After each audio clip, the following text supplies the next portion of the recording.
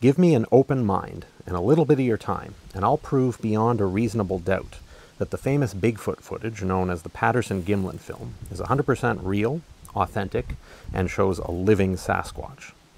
Most people know about the Patterson-Gimlin film, of course. Most people have seen it many times at this point. Most people are aware it was shot in 1967 by two men, Roger Patterson and Bob Gimlin, in Northern California.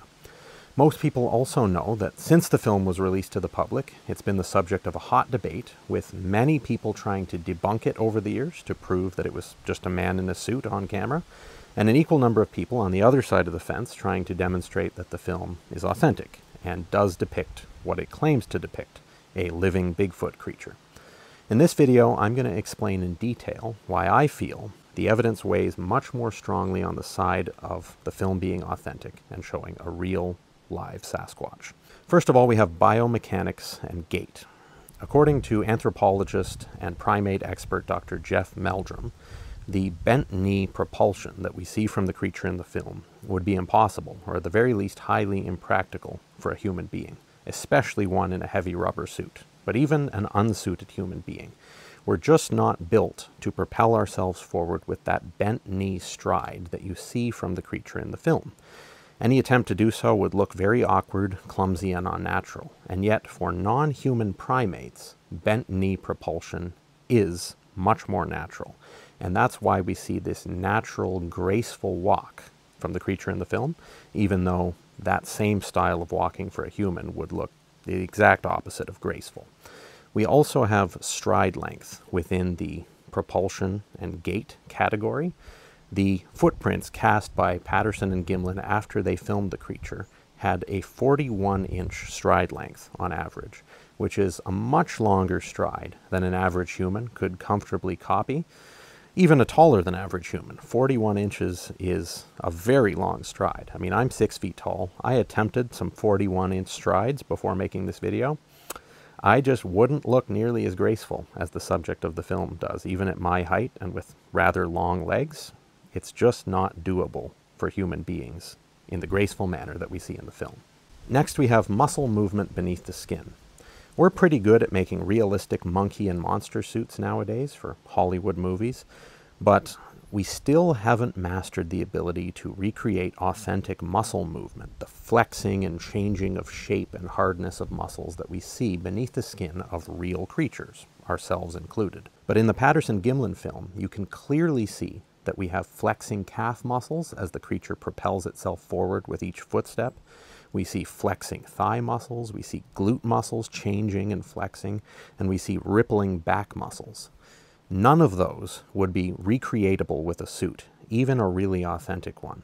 In fact, according to two different veteran Hollywood special effects specialists, Bill Munns and John Chambers, the sort of muscle flexing beneath the skin quality that we see in the Patterson-Gimlin film would be extremely difficult and most likely impossible for a human being in a suit to replicate. That's why both of those veteran Hollywood suit makers feel that the subject of the film was not a man in a suit. Next, we have body proportions. It's obvious to anyone who has seen the film that the arms of the subject are a lot longer in proportion to its body length than the arms of a human.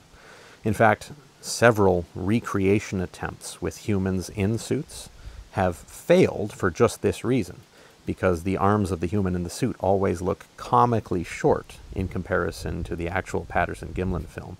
And the natural swing of those arms as well looks like it's not just some sort of prosthetics in sleeves.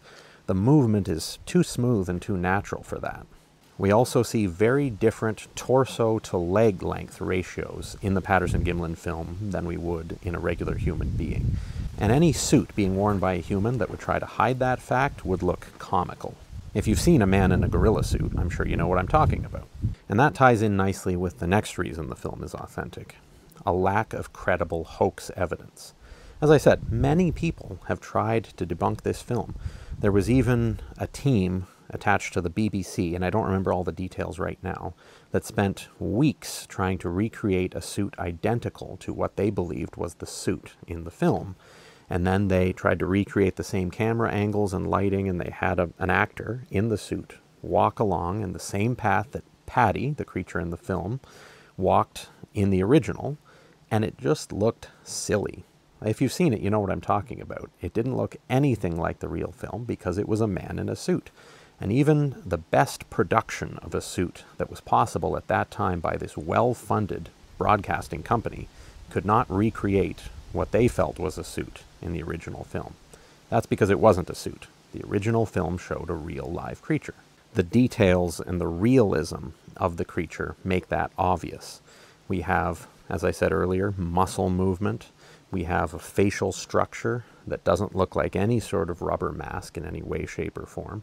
The next reason the film is authentic is the behavioral realism we see from the creature. If it were just a man in a suit, he probably wouldn't have acted so nonchalant. If he were trying to portray this Bigfoot creature, this savage animal that exists in the minds and imagination of many people, then he probably would have roared or growled or acted more aggressive in some way, because it's almost more believable if he had done that.